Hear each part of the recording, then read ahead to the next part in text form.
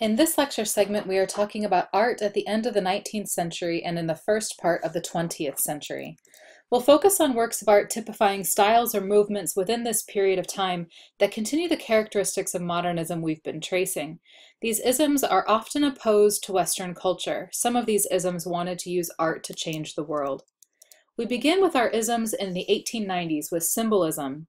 This period of time saw increasing interest in the workings of the human mind. Sigmund Freud's On the Interpretation of Dreams is published in 1890. There was also increasing anxiety about the turn of the century from 1899 to 1900 and increasing international tensions resulting from colonialism and imperialism that will contribute to World War I. It's a period of increasing production of machines for transportation and war, with highways and air travel. The consumerism we saw during the 19th century in France has become more widespread, and people buy stuff. Edvard Munch's Scream is probably a work of art you'd seen before. It's by a Norwegian artist who contributed to symbolism, an international ism that rejected the impressionist interest in depicting visual reality through light and color, and instead focused on some of the threads we saw with Van Gogh, using art to express the feelings or state of mind of the artist, art showing the world of dreams and imagination. Munch had lost many family members to illness, and many of his works relate to loss and isolation. Munch depicts a human figure on a severely tipped bridge, creating a strong diagonal from the foreground to the background. Wavy lines in the sky and swirling lines in the water create an active, moving image, and the use of complementary colors, the blue and orange, add to the intensity of the image. The primary figure is an abstraction of the human body, emitting a silent cry, a pungent expression, with the visual elements communicating the figure's state of mind. Scholars often discuss this work in the context of the end of the century, the fin de siècle, the anxiety and anguish that accompanies movement of time into a new century. Munch wrote about the story of this work, saying, "Above the blue black fjord hung the clouds, red as blood and tongues of fire. My friends had left me, and alone, trembling with anguish, I became aware of the vast infinite cry of nature."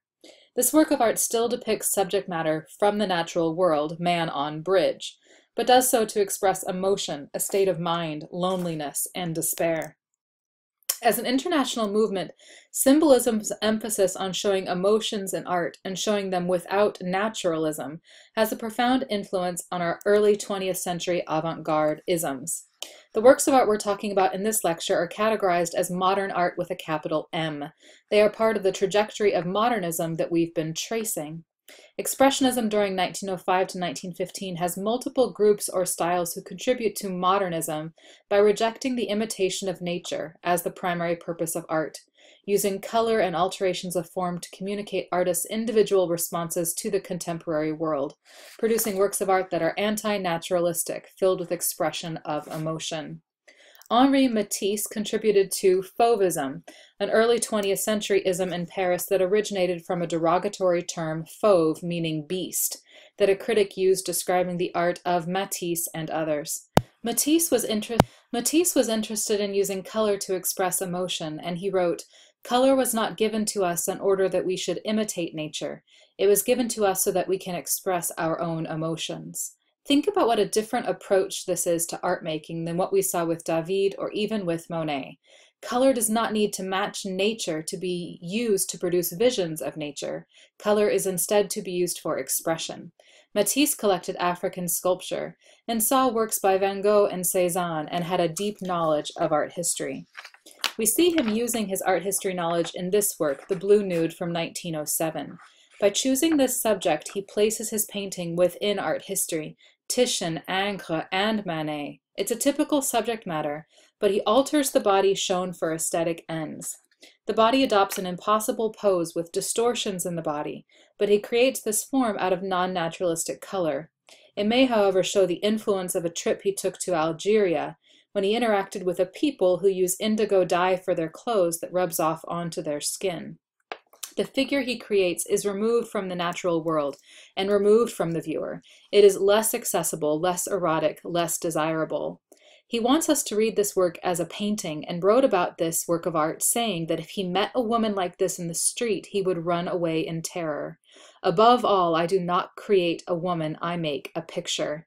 He wants us as viewers to read this work as a painting, as a painted surface first, not as a woman, and this makes it modern. We see him providing a similar modern spin on a canonical work of art in his Joy of Life, which is his take on the pastoral picnic we saw in Giorgione, Titian, and Manet. So again, canonical subject matter, but the paint handling is so not. It is such a departure from how artists typically use color as they depict the natural world. Matisse talks about how he wants to create joyful art, and here he uses color to express joy. This is an exuberant setting with happy figures composed of color. He's not concerned with historical specificity, making it from a certain time and place, but in using form to create an evocation of the natural world intended to help the viewer feel joy. We shift now from Fauvism in the early 20th century in Paris to German Expressionism, which includes a range of isms and artists. Käthe Kollwitz, a German printmaker and sculptor, used her art to direct attention to human suffering, often focusing on laborers and mothers. She was a teacher at the Prussian Academy and even took sculpture classes in Paris. This etching, and remember the expressive potential of this medium that we saw Rembrandt using, is from a series and depicts a scene from a 16th century peasant uprising during the Protestant Reformation, as peasants fought back against the power of the church and landowners. She focuses on Black Anna, one of the leaders of the revolt, whose gesture expresses her full-bodied uprising.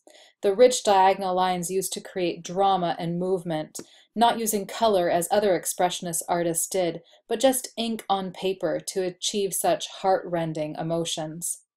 Die Brücke, meaning the bridge, is formed in Dresden in Germany in 1905 by 4 students in their early 20s. They had no art training and are self-taught, which they believed helped them to express more pure emotion.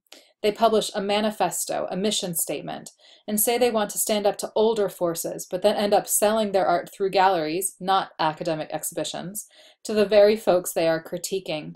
They love Munch, Van Gogh, Seurat, and see their works at an exhibition in Dresden in 1906. They love Munch's heightened expression and rejection of naturalism, and they use that visual vocabulary to point out the ills of society so they can build a bridge to a better future. This painting by Kirchner shows an urban subject, folks leaving an evening concert, showing individuals in the sea of humanity. But these figures seem mask-like, unconnected to each other. The figures are shoved up to the front of the picture plane, no illusion, no recession into space, just a jumble of dehumanized individuals depicted with a sketchy, super loose application of paint. It may remind us in purpose to the Kayabat that again shows a view of urban humanity with that sense of isolation, but using a vastly different visual language to communicate that isolation that happens within a modern urban space. Der Blaureiter, another German expressionist movement, also experiments with simplifying form and using non-naturalistic color to maximize expression. They were interested in the spiritual instead of modern life, and like Die Brücke, they believed that artistic training corrupts. They want to discover universal form that express emotions and a hoped-for spiritual renewal of the modern world. The artist Kandinsky you see here created this painting in 1912. It shows the visual vocabulary he developed to create a spiritual experience for the viewer.